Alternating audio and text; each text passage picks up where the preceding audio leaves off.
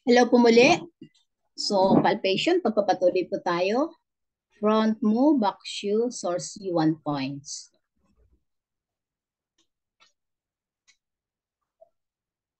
Front collecting or move points. With single exemption, the front collecting points are all located on the chest and abdomen. So, tandaan po natin nasa chest and abdomen lang po natin natatagpuan. The Chinese character mo literally means to raise, collect, enlist, recruit. So in this context, it has the meaning of collecting, that is. These are the points where the chi of the relevant organs collect or gathers. So andun po sila naiipon. So these points are frequently used in palpation diagnosis because they are easily become tender on palpation.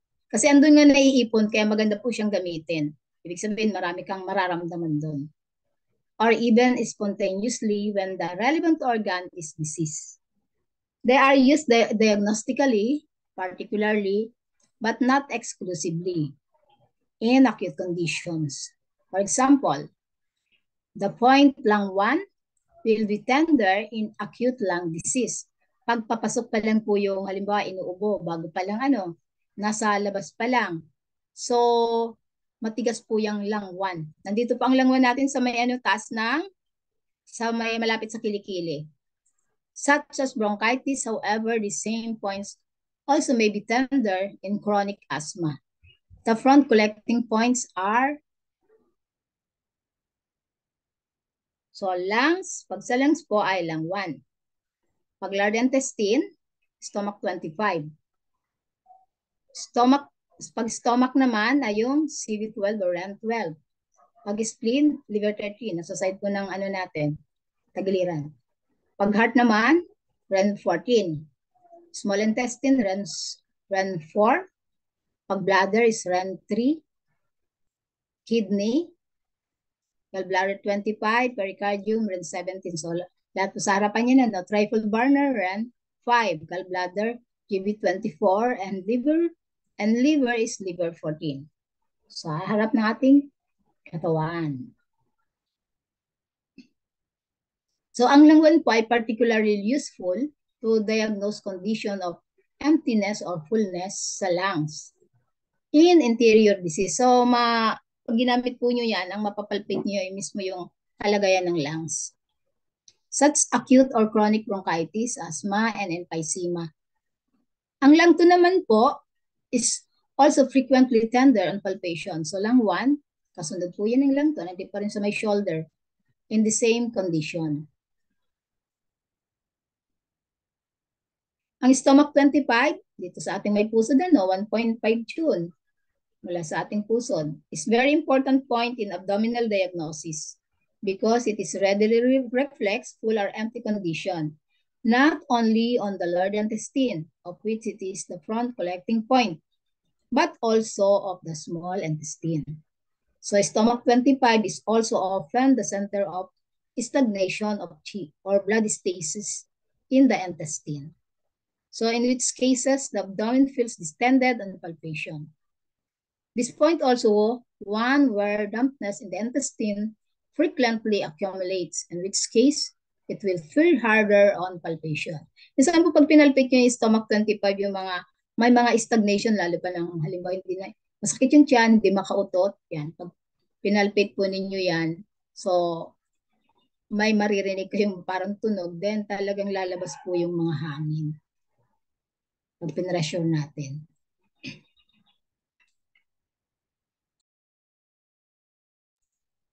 Ang REN12 naman po, so is an extremely important point. So andito pa rin po yan sa ating abdomen sa harapan ng katawan. Which always be palpated because it reflects full of empty condition of the stomach. So dito sa may stomach natin. A distended feeling on palpation indicates stagnation of chi, and a hard feeling on palpation indicates dampness or retention of food.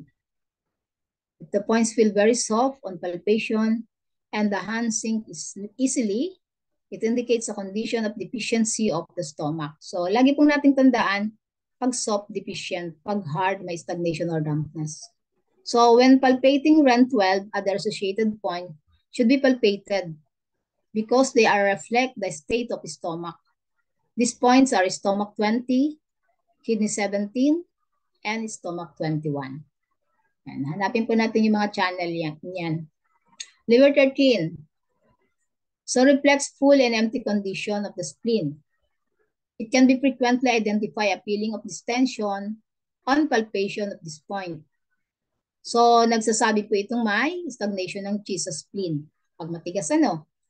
Yan. So kung ipinalpate natin ang liver 13, then other associated points indicating the state of spleen, sama po natin ang kidney 17, 18, then ang REN9, and stomach 21.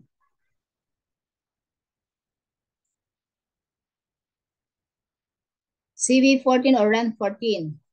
So, napakahalaga din pong ipalpate nito kasi nagsasabi ito, makikita natin kung full or empty ang condition ng puso. Yan. Especially when caused by emotional problem. Pag pinalpate ninyo, the consistency of feeling of the area around this point should be compared and contrast with that of lower abdomen around REN6. Dito po sa baba ng ating pusod. Their area around REN14 should be feel relatively soft compared with REN6, which should not be hard, but should be harder than REN14. When the area around this point feels distended or hard, so it is usually indicates stagnation. So may comparison po lagi. Compare. Of chi affecting not only the heart, but often the lungs and stomach as well. So, generally, pag may emotional problem po, kung ang area po ng REN14 ay malambot, at pag diniin niyo inyong kamay ay nagsishing, deficiency condition po yan ng puso. So kung ipapalpate po natin ang REN14, we also should always palpate REN15. Dahil, although it is not the front collecting point of the heart, it is very much function as one. And palpation at this point, therefore, has the same diagnostic significance that of REN14. Idami na rin daw po nyo yung 15 pag nagpalpate kayo ng 14. REN4. So, indicates full or empty din condition ng small intestine. Sabi nito, yung experience itong author, this is a secondary aspect of palpation. I feel that the condition of the small intestine is also reflected by palpation of other points. Stomach 25, stomach 27, and 28, and 29. By contrast, ang palpation daw po ng REN4 ay important dahil nagpapakita ito ng full or empty condition ng uterus. So, dito yan sa baba po ano, and the penetrating directing vessel. So, if this point feels distended on palpation, pag matigas po ano, indicates stagnation of chi sa uterus. If it feels hard on palpation, may retention ng dampness sa uterus. Kaya po yun yung mga nagme-menstruate na namimili-milipit. So, it feels hard when sensation of mass. So, kung mayroon kayong makapang parang mga bukol-bukol, may blood stasis po yung uterus. So, at this point, feel very soft and dancing. Nagsasabi po ito na may deficiency ang uterus at ang penetrating vessels. This finding is common sa multifarous women. REN3. So REN3 readily reflects full or empty condition of the bladder on palpation. However, palpation of this point also reflects the condition of liver, channel, especially in urinary condition. For example, if these points feel distended on palpation, it indicates stagnation of chi. Not only the bladder, but also in the liver channel, usually causing urinary problem.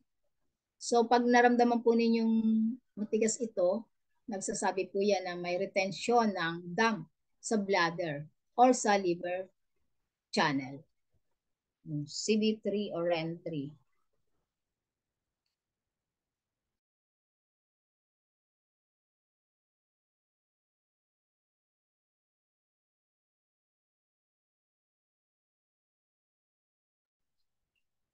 Gallbladder 25 naman po. Pag ito ang ating pinalpate, makikita natin ang kalagayan ng kidney organ. So kung matigas po ito ng ating pinalpate, nagsasabi po itong mayroong infection ng kidney. So pwede yan pong yung pag matigas, di ba yung mga nahirapang umihi. Yun. Kidney infection.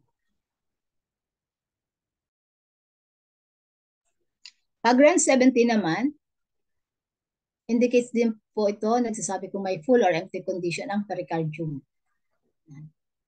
So according to the same general principles, depending on whether it feels hard or soft on palpation.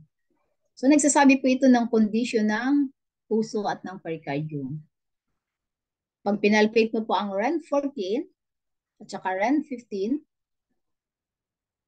so dapat isinasama pong pinapalpate yung pag nagpalpate ka ng 17, 14, and 15. So more important.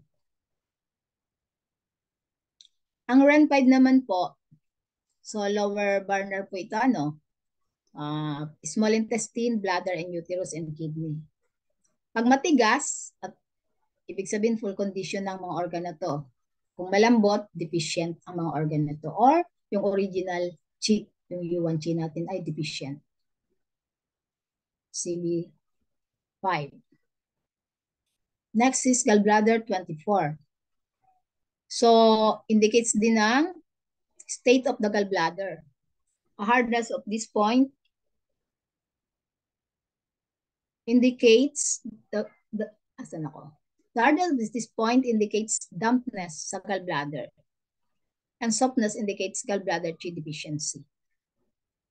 So, liver 14, nagre-reflect po yan sa kalagayan ng liver. Ang paninigas po ng points na to, pag pinalpate natin, ibig sabihin ay full condition ng liver. Or may Qi stagnation or may blood stasis or dampness. So, kung malambot po ito, liver blood deficiency. Okay, hanapin na po natin yung points, try ninyo.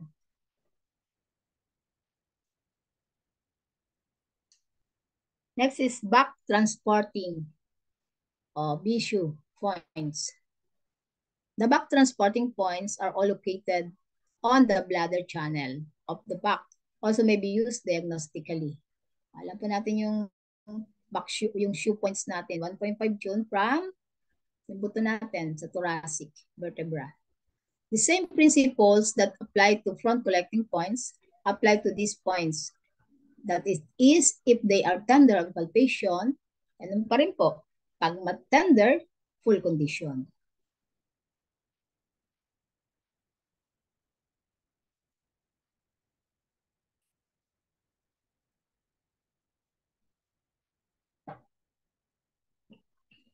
Of the relevant organ.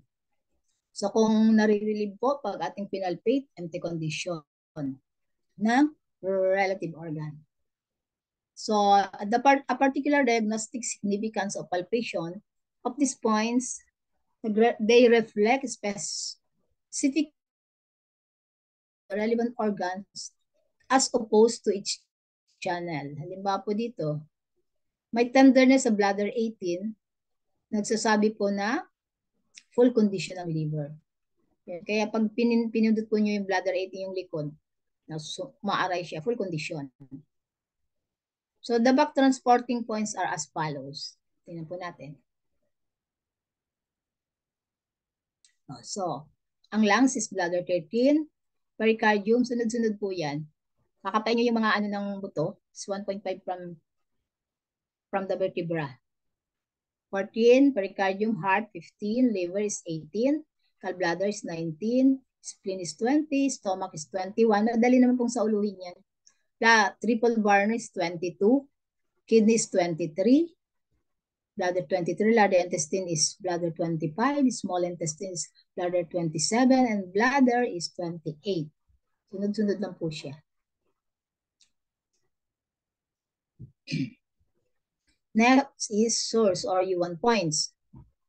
So the diagnostic use of source point is described in the chapter 1 ng spiritual access. Sinasabi po doon, if the 5 yin organs are diseased, naalala po ninyo ito, diniscuss na natin ito noon eh.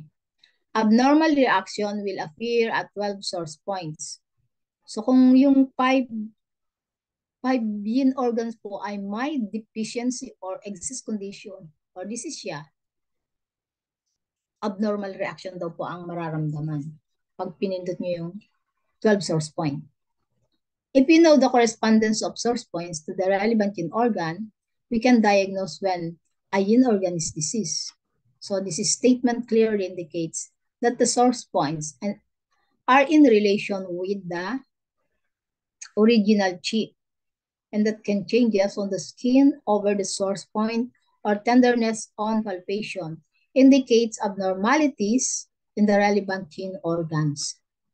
So that it should be noted that chapter 1 sa spiritual access book lists source point only for the yin organ as follows. So sa mga yin lang po ano? So lung 9 for lungs, pericardium 7, Delling for the heart, spleen 3, tibia for the spleen, liver 3 for the liver, kidney 3 for the kidneys. So this makes a total of 10 points. Its points being bilateral, kabilaan po yun. Ng mga halimbawa, kidney 3, kabilaan. And the other 2 source points listed in this chapter are RAN 15 for fat tissue and RAN 6 for membranes. Ayun, pag may mga problem yung mga fat, RAN 15. Ipalpate po ninyo yan. So thank you po for your attention. I-review po natin yung mga points, hanapin natin yung mga location para alam natin kung saan natin ipapalpate. Yan lang po yung nun, review lang. Tsaga-tsaga lang po. Thank you po.